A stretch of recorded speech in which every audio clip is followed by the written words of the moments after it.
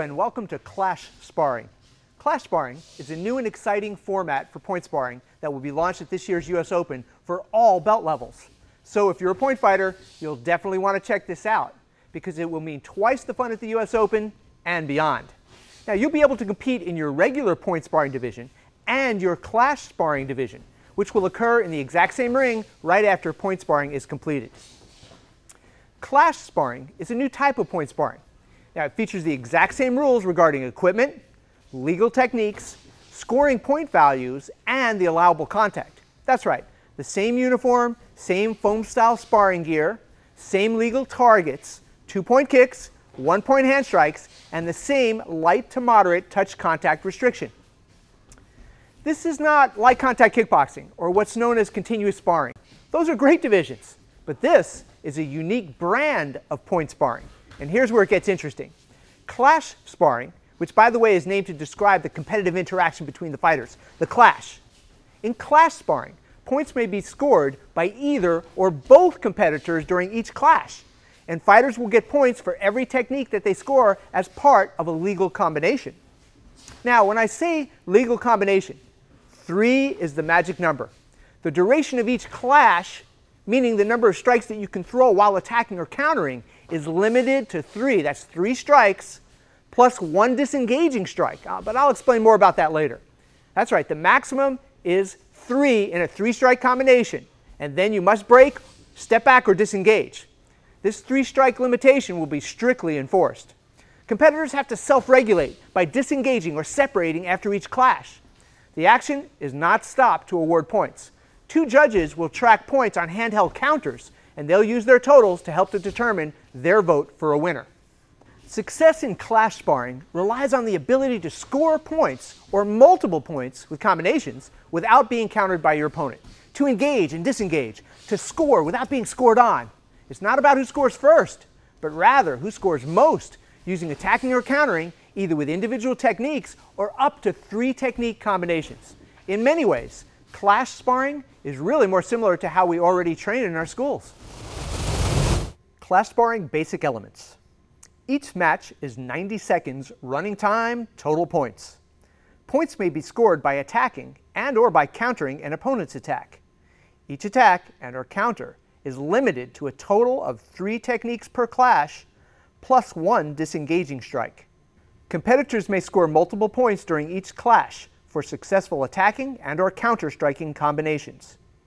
Every kick that scores earns 2 points. Every hand strike that scores earns 1 point. Scoring occurs only with the allowable amount of focused touch contact and focused control. Competitors are expected to separate or break after each clash and then continue sparring or re-engage. Failure to separate will result in having the referee break the fighters and may warrant penalization or disqualification. Rules regarding legal techniques and penalties are identical to those for point sparring with the following general exceptions. Hook punches and uppercuts are prohibited. Excessive contact, falling down, leaving the ring, clinching or stalling of any kind, or exceeding the maximum number of allowable strikes in a clash will result in your opponent being awarded points. The referee will control the action. 2 judges will track the scoring strikes on handheld devices and select a winner. If the judge's decision results in a draw, there will be a sudden victory extension, the winner of which will be decided by the first scoring clash. Exactly what is a scoring combination? A scoring combination occurs when 2 or 3 legal techniques score in the sequence of an attack or counter. A point or points are awarded for every scoring technique that occurs in a legal combination or a clash. All right, stop. Okay, what we see here is Mr. Ruffin came in and he scored with the round kick to the body, 1-2. He gets full credit for a legal scoring combination. The round kick scoring to the body got him 2 points. The back fist reverse punch got him 2 more, a total of 4 points. They stepped back, broke in the spirit of Clash Sparring, moved around. Mr. Smith came in, scored with a reverse punch underneath, followed with the back leg round kick, scoring over the top, 3 points. Full credit for each technique thrown in a legal clash. Well done. What is counter scoring? Gentlemen, since Clash Sparring places a premium on the total number of scoring techniques rather than on who scores first, all legal scoring strikes are credited. Competitors have to defend counterattacks that occur in response to their own attack, the same way they would defend their opponent's attack. All right, good job. All right, good example of counter scoring. Real good entry. He worked that front hand. I don't know if he got credit. Judges can tell us that, but he definitely scored with a reverse punch here. Counter fighter, step back, scored with the hook kick. 1 point credit, 2 point credit. Within the clash, they step back, and then they will begin to re-engage. There is the essence of clash sparring. All right, thank you, gentlemen. Combination attacks and combination counters are strictly limited to 3 techniques. Clash sparring does not allow competitors to stand in front of each other and trade shots indefinitely. You cannot win by overwhelming your opponent with size or weight or by intimidation. The skill of clash sparring is best defined as the ability to score effectively and escape untouched. Combination attacks and counters are strictly limited to 3 techniques, and here's the key: 3 techniques as defined in the following way. Regarding kicks. Okay, stop. All right, good, good. Very good example of several things. Yummy, relax. Okay, one is in clash sparring. Once you lift your leg to kick, whether it's the front leg or the back leg, you may throw as many kicks as you would like within the limitation of keeping your leg up, and it still will be only counted as 1 technique of your 3 technique combination. Now notice, Heath threw triple round kick followed by hook kick. Doubtlessly, the judges scored some of those. They looked clean in scoring. He would get credit for every kick that he scored in that combination. And still, because it was within the parameters of 1 leg lift, it only counts as 1 technique. So he was able to follow with the front hand and the rear hand. Following towards the end, okay, we have Nick, who threw side kick to round kick and finishing with side kick. Looked to me like the side kick and the round kick scored.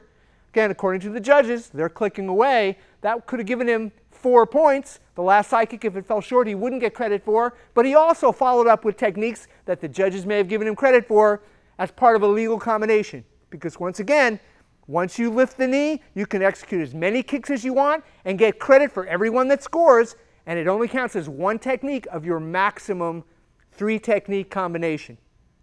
Well done.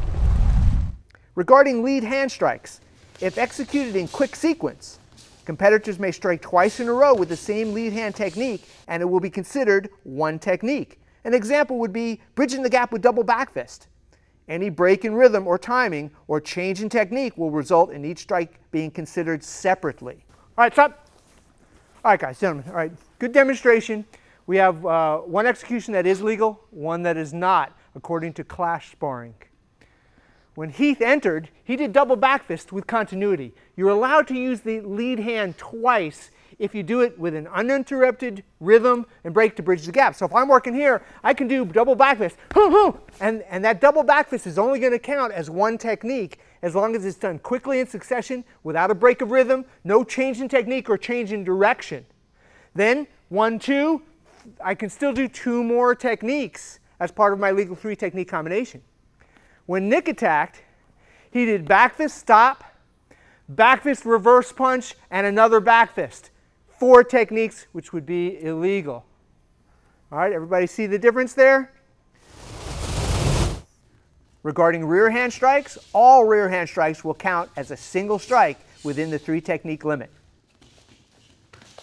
All right, good, good. All right, yummy. All right, rear hand techniques always count as a full technique in the limitation of 3 techniques per clash. So again, in clash sparring, each time you engage, you're limited to a maximum of a 3 technique combination.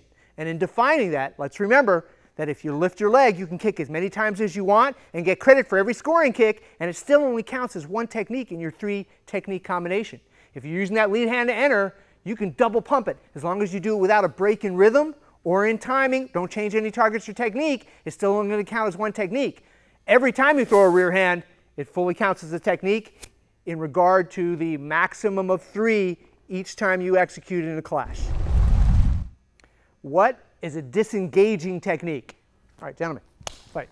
Competitors are allowed a single disengaging strike that is not considered part of the 3 technique maximum for each clash combination. This strike must be executed as the competitor is creating space after a clash, that is disengaging, and be followed by the fighter continuing to move out of range.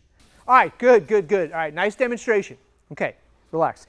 Now we know that in clash sparring, in each clash, every fighter is limited to a maximum of 3 techniques in a combination. Then they must break or disengage. But the rules of clash sparring allow a disengaging strike. Since clash sparring awards attacking and countering, what we're doing is we're giving the attacker a tool that they can use. Instead of just covering up or running out, they can do their 3 technique combination, and as they disengage, which means as they create space to move out of the clash, they can execute 1 technique as long as they're doing it as disengaging, and as long as they continue to move out of range, they break after the disengaging technique. What we saw Heath attack with a combination, and then as soon as Nick started to attack, he stepped back, moving away, worked the defensive side kick, continued to create space. That is allowable. 3 technique maximum clash with 1 disengaging technique. Nick followed up, attacking with his hand, foot combination. As soon as Heath went to counter him, Nick stepped away, finished with a back fist, and continued to create space. That is a legal use of the disengaging technique, which is not part of a 3 technique combination. Again, in clash sparring, each clash, maximum of 3 techniques, as we've defined it before, plus 1 legal disengaging strike has to be done as you're exiting the clash. Throw your strike, whether you score or not, continue to exit out, create space, start again with a new clash. That's the way it works in clash sparring. What is breaking? All right, gentlemen. Competitors must break or step back from their opponent after each clash. When breaking, the competitor must disengage to a distance outside of which they can touch each other. Every competitor is responsible for self-regulating the break rather than waiting for the referee to take control. Requiring the referee to take control of the breaks will likely lead to penalization or disqualification. All right, good job, guys. Good job. Okay, relax. All right, what you noticed was clash sparring is all about engaging and, equally as important, disengaging. After each individual technique or up to 3 technique combination, the competitor is responsible to step back, to break, to move out of range of the fighter, at least to a distance where they can't touch each other. Again, because this is the art of scoring without being scored on. So you want to execute your offense, 1 technique, 2 techniques, up to 3 as we've defined it, and then immediately step out of range, hopefully before your opposite competitor can score on you. It's each competitor's responsibility to make sure that they're breaking, stepping back, or disengaging after each clash. If you're going to rely on the referee to take control and break the fighters, it's going to lead to penalization or disqualification. All right, well done. Once again, I want to welcome everybody to Clash Sparring. This is very exciting. I've taken the opportunity to consult with some of America's greatest point fighters. And let me tell you, they are all very excited and 100% behind this project.